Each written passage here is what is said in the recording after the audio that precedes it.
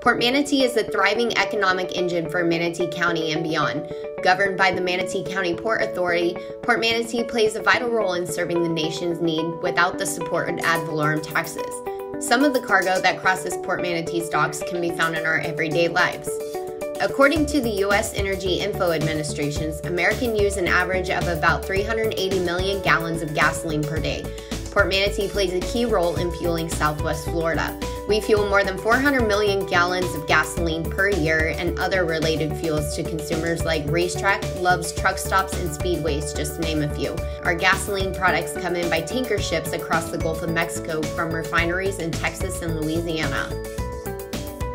One of Port Manatee's fastest growing commodities, lumber, is used in projects like home improvements.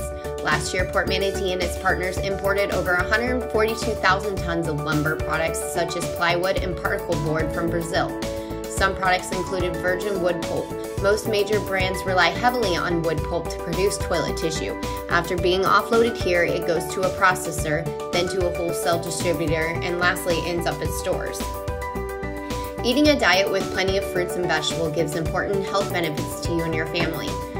Last year, Port Manatee and its partners, including Del Monte and World Direct Shipping, imported more than 387,000 tons of fruits and vegetables from Latin America, including 1 billion bananas and 48 million pineapples.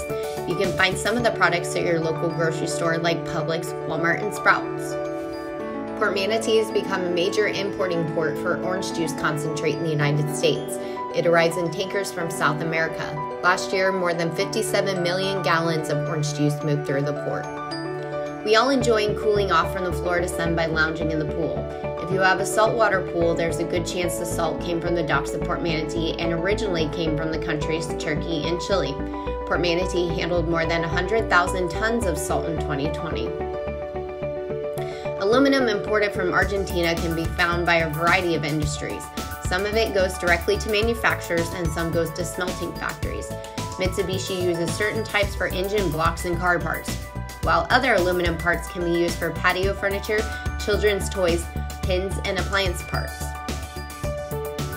Port Manatee and its partners move more than 9 million tons of cargo each year from a broad range of commodities. Simple, everyday activities like gassing up our cars or feeding our families might be difficult to do if it were not for carriers that transport basic needs to our everyday lives. Port Manatee is one of Florida's fastest growing seaports and adds more than $3.9 billion annually in regional economic impact while supporting more than 27,000 direct and indirect jobs.